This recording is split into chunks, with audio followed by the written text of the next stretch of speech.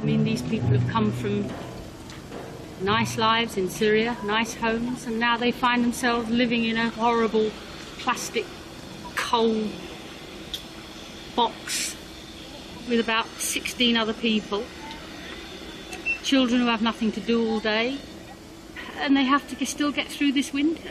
And they have to face a boiling hot summer up here in these greenhouses and shelters.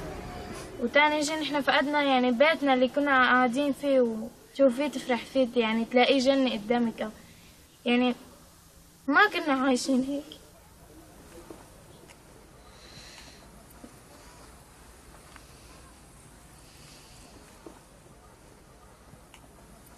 People always say, well, it's only a drop in the ocean, so is it worth it? And of course, every tiny drop has to be worth it. It's so important.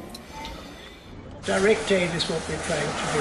We'll work with the community representatives and the community itself in distributing the aid. We heard all the time from people that Lebanon was the main struggling country.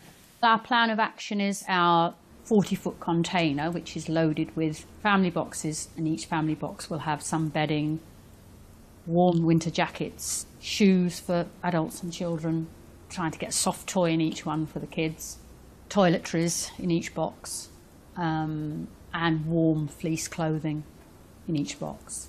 So that's what we've done. It's amazing the quality of donations that you get. You know, people give really good things.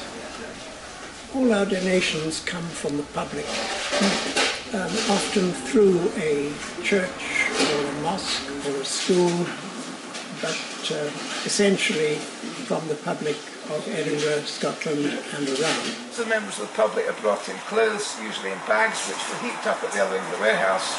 And then we've been on Wednesdays and Saturdays packing them into these boxes you see here, trying to categorise them in different ways. At the moment we're packing family boxes. I think what I would say to all the people of Edinburgh and everywhere is if you would like to support the Syrian refugees, then if you help Edinburgh Direct Aid, we can guarantee that your money, your donation of clothes, other goods or money will go directly to those refugees.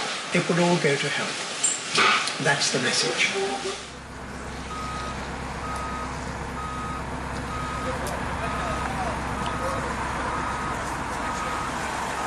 Yeah, I'm looking forward to seeing Lebanon again, but I'm worrying about those people in the cold and the wet in their horrible tent, wanting to go home, and we want to be able to help them.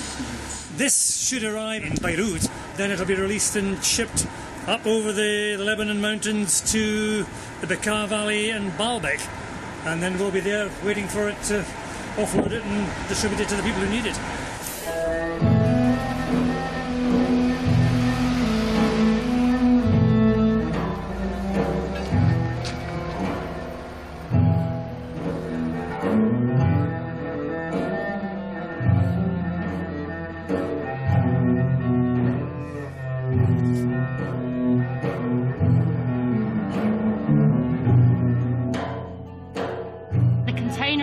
And we're going to have that container converted into a clinic, and that will be a great thing that we've done from Edinburgh Direct Aid.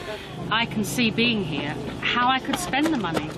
I can go and buy textbooks so that the two schools here in Aarsal and the one up in Akroum that we're trying to help, we can give them textbooks so they can learn properly and have their lessons and be educated, so that they're not missing out on year after year of education.